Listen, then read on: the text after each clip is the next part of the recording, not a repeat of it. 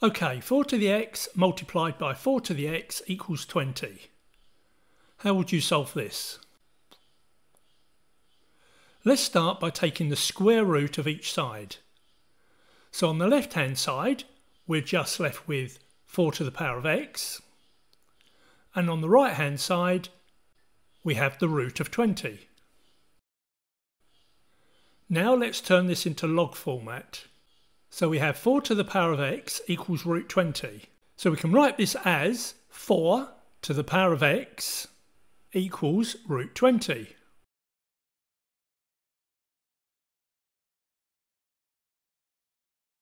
Therefore x equals log base 4. And now instead of writing root 20, I'm going to write this as root 4 multiplied by the root of 5.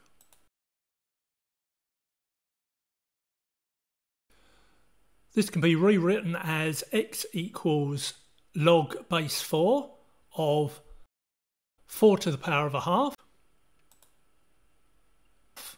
multiplied by 5 to the power of a half.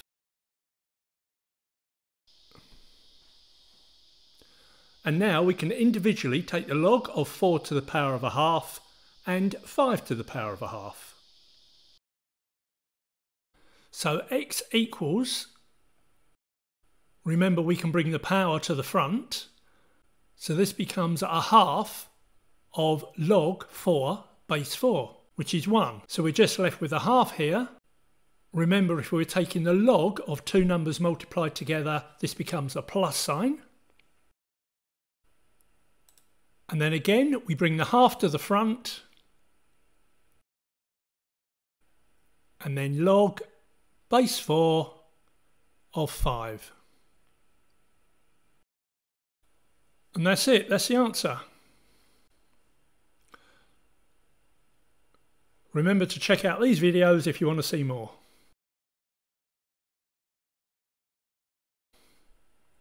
Bye.